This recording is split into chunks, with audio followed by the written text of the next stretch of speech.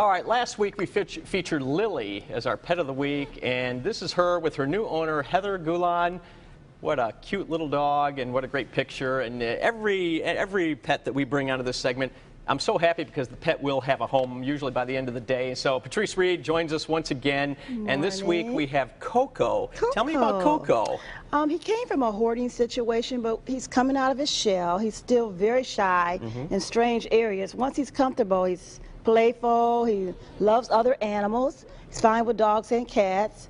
No tiny kids, I would say. Older kids are fine. But he's really quiet. He's a lap dog, as you can see. He loves his little sweater.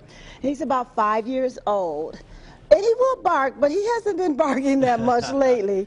But he will if you give him a reason. And he has just started playing with toys. Still working on some house training, but otherwise he's pretty ready to go. And you said for a house that already has a pet, Coco will adjust pretty well? Right, he will adjust well. And we're representing My Rescue, what we do for the love of pets. Oh, that's great. Well, listen, the phone number 313-671-4134 if you want to give Coco a new home, and a Happy New Year to Coco. And you too, Patrice. Always great to see you. Thank Thanks a bunch.